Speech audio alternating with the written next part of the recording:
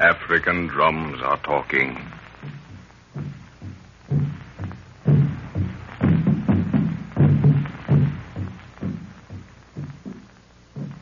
Land of exotic mood and fevered wanderings, where the echoing footsteps of adventurous dead still ring upon the ears of those who follow. Where parasites in buzzing hordes await neath overhanging vines that trellis a fantasy of twilight on the path. Land of paradox and lies. Of greenery whose velvet softness harbors poison beads of perfumed agony. A land of pastel shades and painted death, where death is marked by life and life by death. This is Africa.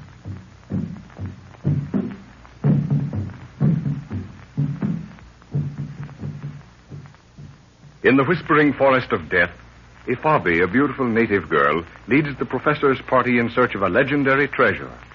Professor Edwards has never really trusted this native girl, for she has large yellow eyes and is a mistress of the art of hypnotism.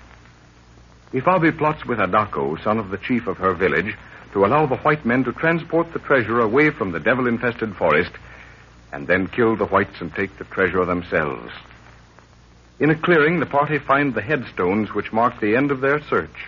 And to support the professor's theory that the treasure originally belonged to a party of Roman invaders, Jack finds a Roman short sword. Just then, a throwing spear strikes into the ground, barely missing Nguru. Don't shoot, Jack. Wait. Wana, him Madako, him chief son. He's crazy, sir. He's foaming at the mouth. Look. The devils of the forest have entered his brain. What's it all mean, Father? What's he want? He must have followed us for some reason. Adako, son of the chief. Come in peace and let us palaver. White man, the devils have decreed you die. Wana, Nguru, go catch him. No, you stay here, Nguru. Wana, Nguru, go catch him. Come back, Nguru. He's not armed, sir. Leave him alone, Jack. Keep your rifle ready just in case. Your warrior will be killed, white man. He has no spear, and the devils have entered into Adako's brain. They're circling like wrestlers. What's Nguru going to do? Wait and see. I've watched him disarm more than one man. But this is a madman. He's within striking distance. Oh! Look out! Hold him, Nguru. Hold him. Wana, little dog bark. No teeth, no bite. Where's that rope, Jack? We'll tie him up. White man, Ifabi has a better way. Let her look into the eyes of Adako, and he will forget his madness. What's that? Oh. I think I'd rather trust to a strong rope, Ifabi. No, white man. You shall have need of him. And of what use is a man that is bound with a rope? Mm-hmm. Well, you can try it. Can you lift his face off the ground, Nguru, and still hold him? Aye, Bwana.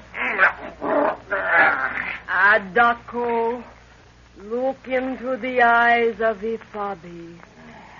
Look long, Adako, for in them lies peace. Peace for thy tortured mind. Look long.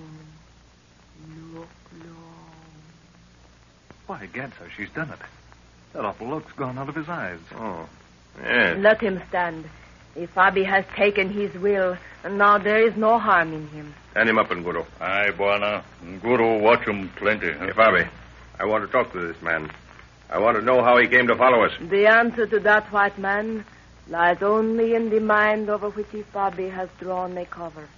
There may be danger in the lifting of the curtain. Well, maybe so. Well, I'll leave you here with him. You seem to be able to keep him quiet. I'm glad we weren't forced to kill him out of self-protection. Come on, Jack. You, Lorna. Let's go on with the digging. Okay, sir. Adako, look into the eyes of Ifabi. You will do as Ifabi commands, for she has taken your will, and your mind is hers to do it as she pleases. Is it not so, Adako?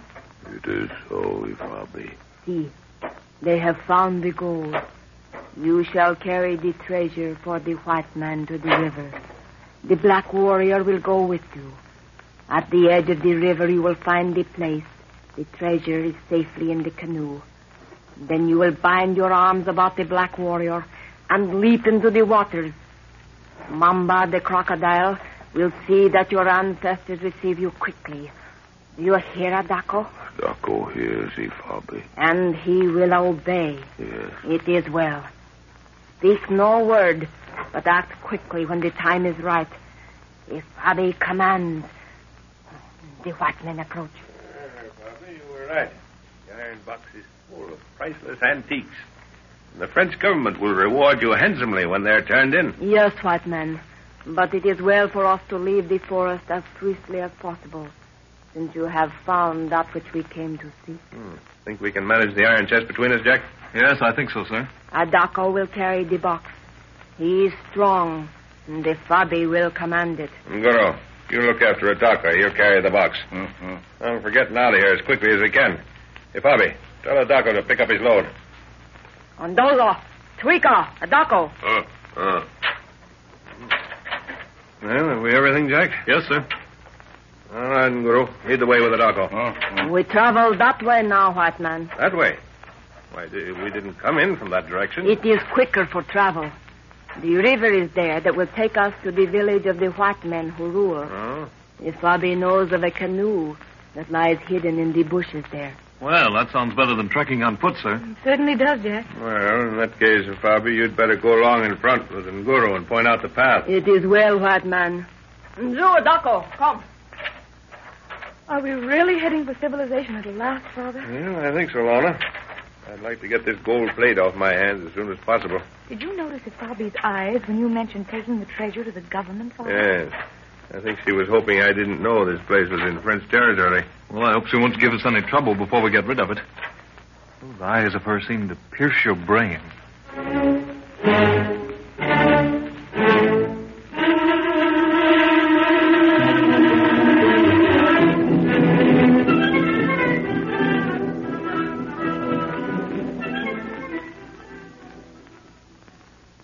White man, we near the river. And the Fabi has told Adako where the canoe lies. Oh, the river runs through the fort, eh? Yes, I remember. I think I have my bearings now. What river is it, Father?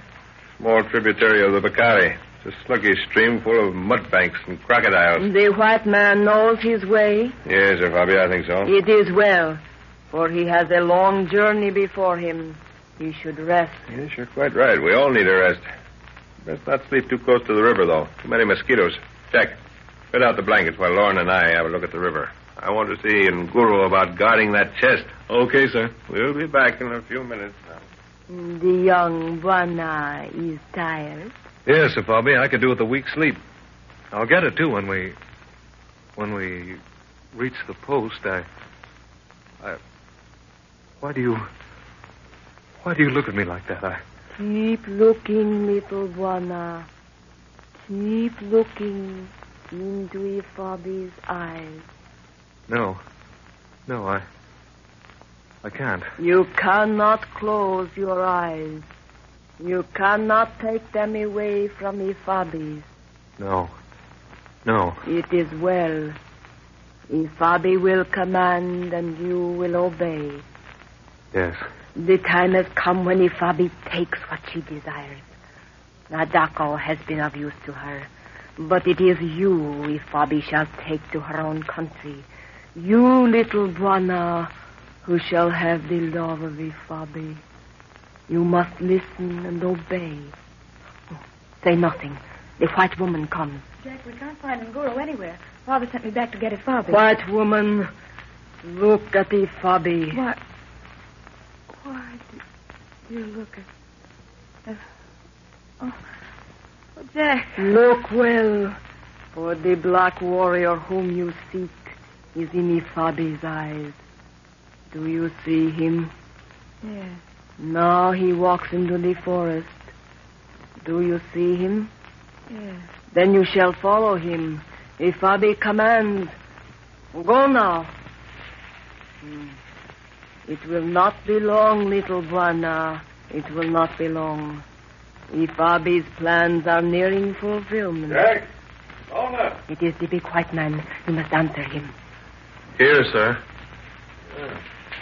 Where's Lorna, Jack? I sent her back here to bring you Fabi. The white woman has gone. Gone? Where? What do you mean? Jack! Look at me, boy. What? Oh, so that's it. Hey, Fabi, release this man's mind, or by heaven, Your gun is of no use to you, white man.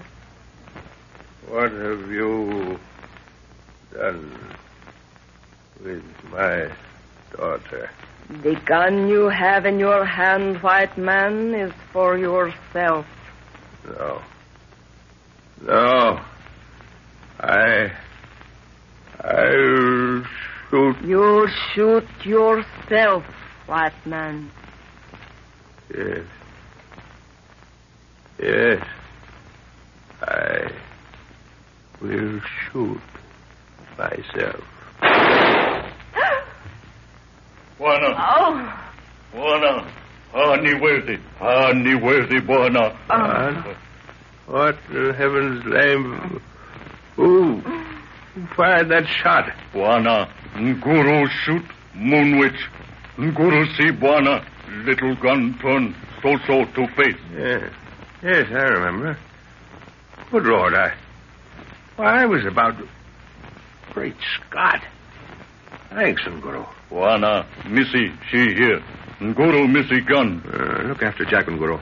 Ifabi. Yes, white man.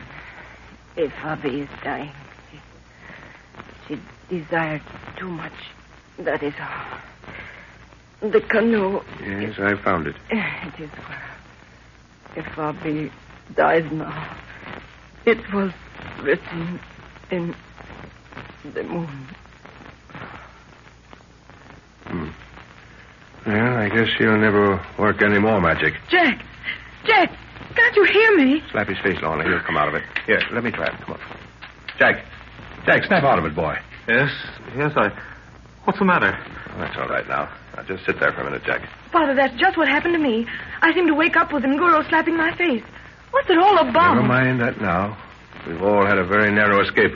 Nguru, where's the Daco? Him fall in water. Mamba chop him plenty. Oh, the crocodiles got him, eh? Aye, Buana. Him try make Nguru go too. Nguru no go. Him come find Missy, walk for sleep in forest. Nguru bring him back. Well, I guess that's another time we'll have to thank you, old fellow. Asante sana, Nguru.